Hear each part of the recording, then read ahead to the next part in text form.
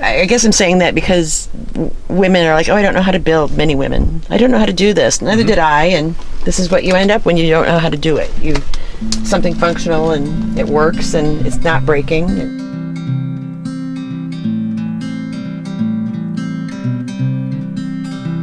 Hey everyone, welcome back to my next video. Someone wrote in a suggestion about a video I should shoot. People do that all the time, and I'm really grateful they do. And someone suggested that I go back through all my old videos and make a best of. And I thought that idea was a great one. It was very time consuming. So went ahead and did that and put together a best of beds and bathrooms and kitchens and just creative, unique ideas that I think that you will enjoy. So that's what today's video is. I hope you enjoy it. You get something out of it. You like the people's creativity.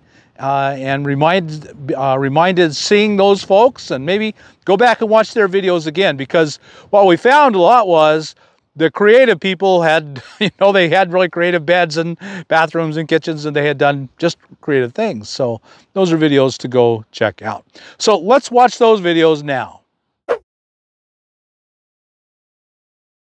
is actually my nightstand.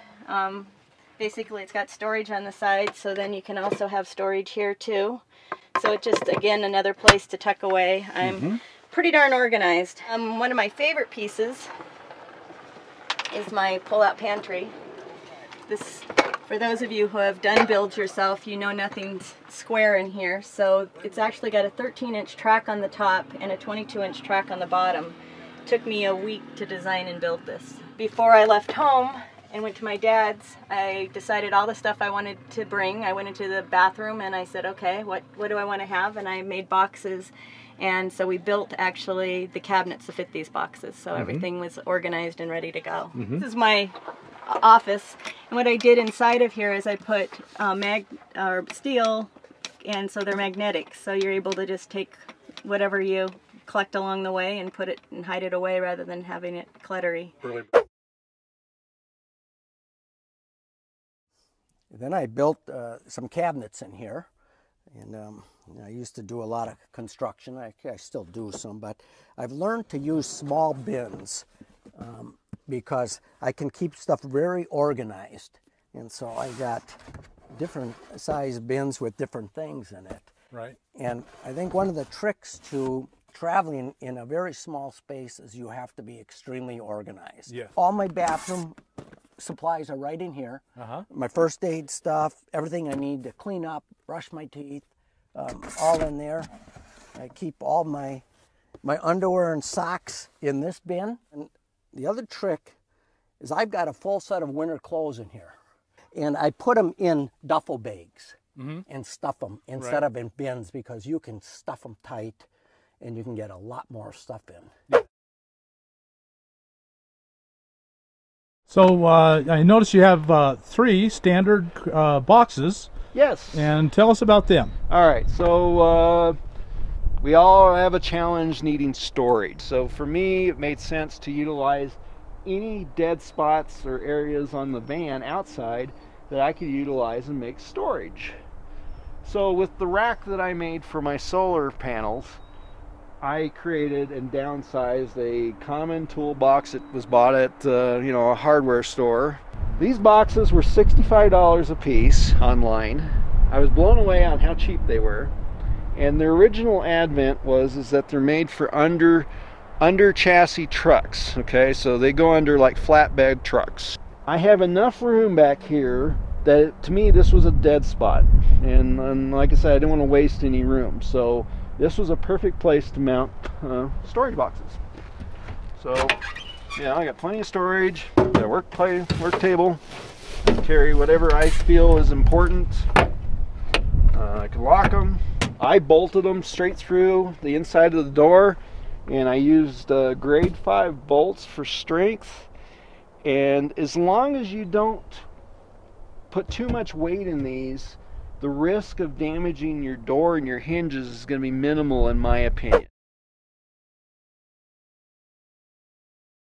But this is very big because it's where the your footwell was. So If you can zoom in, you can see that he's got his battery here. What to do with a spare, you got to have a spare. So it was easier just to leave it here, but my friend did find there was a fair amount of storage to use on the sides. So next, again, this is going to be the footwell here, and so that's going to be a lot of space, and it just pops up, and then you have space under here, and then all this space underneath there. You can see my friend has got a little box that he's storing stuff in. So again, just you lift that out, and then this one lifts out, and all that space, man, that is just an enormous amount of room. You can see there's a lot. So this is the kind of thing my friend's going to use. These kind of like fabric, so they weigh nothing, they organize, and he can get quite a few of them in here, and they just pop in and slide out of the way, and then you got good organization and good and zero weight. I mean, that thing weighed nothing, it's just fabric. Whereas with a small space, you've got to really organize. So everything fits under here, and it's easily reached. You saw how easily I reached down here and grabbed this. But it's all organized in little containers, so it stays clean. And then both of these pop up. And that's a lot of stuff, you know. I mean, that's good organization, super easy to access. And right there. Then you've built a large shelf unit. Yes, 3 shelves. Very simple. Again, it was just extra wood that was laying around at the homestead. And I built it myself, as you can see. I didn't have any plans for it. I just kind of put it together, and as I was putting it together, I realized I needed more pieces to it. So, like the support, like a double support for the end. I guess I'm saying that because women are like, oh, I don't know how to build. Many women, I don't know how to do this. Neither did I, and this is what you end up when you don't know how to do it. Something functional, and it works, and it's not breaking, and it holds lots of food. Lots of food. Lots of food, all my cooking stuff, my little library, all my bath stuff. You know, it's actually more space than I need. Okay, so this side is my everything. This is everything I own. And I actually had a small storage unit when I started out, but I went back to Texas in the spring and got rid of everything. So this is it. You know, toiletries, clothes, dog food, kitchen, some more clothes and pajamas, all my maps and everything. So that, other than what I have under the bed, is my earthly possessions, and I love it. It's so simple. And then this is just high enough to clear the wheel well. And I have water underneath here, more water in the back, and some snacks and stuff in my shoes. Right, just more storage. So you didn't waste all this space, which would have been wasted anyway. This is, for all you viewers out there, these are some things that are just absolutely critical in a van. You have such limited space. Use vertical space. Yes. She's using it right to the ceiling. Yeah. Organization. Yeah. Everything has a drawer. You know where it is. You put it away. Yeah. As soon and each drawer has its own thing. I tilted this cabinet for two reasons. It's still deep enough to accommodate these bins. Oh, right. You built them around your plastic bins. Yeah, and I didn't want the bins sticking out. I just don't, that would drive me nuts. I wouldn't be able to live with it. And flopping around. And this side, I hang clothes in. Really nice. And of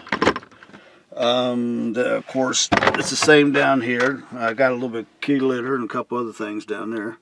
Just nice, really nice organization. They're actually drawer fronts. That's my pantry there. This is where everything happens. Oh, wow, that is really nice. It's only about 8-10 inches.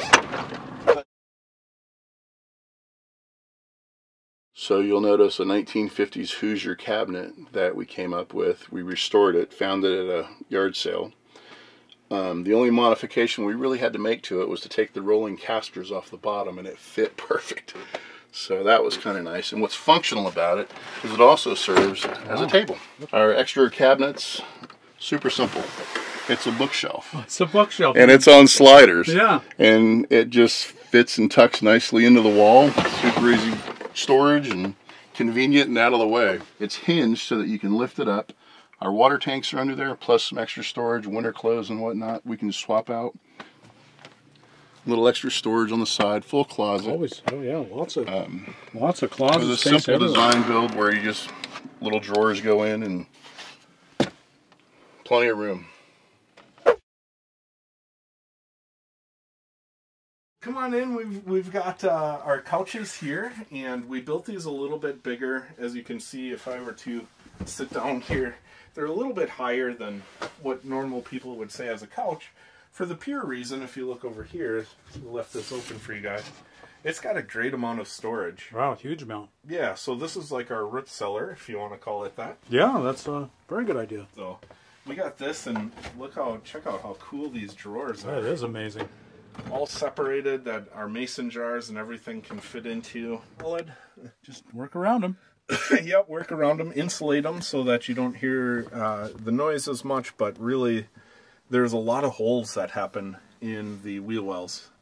Like in this back corner, for example, I think there was probably almost a foot. Lots of storage under there. Lots of storage, yep. All of our clothes, and then there's actually a garage behind there. The cabinets, we had picked up the van and we just went straight to we call it the Restore Habitat for Humanity. It's like a Goodwill store for contractors.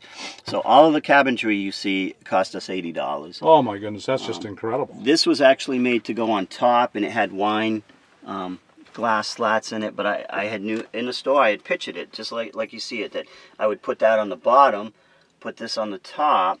So basically, this is our wardrobe. Ann has one side, I have the other. This slides out.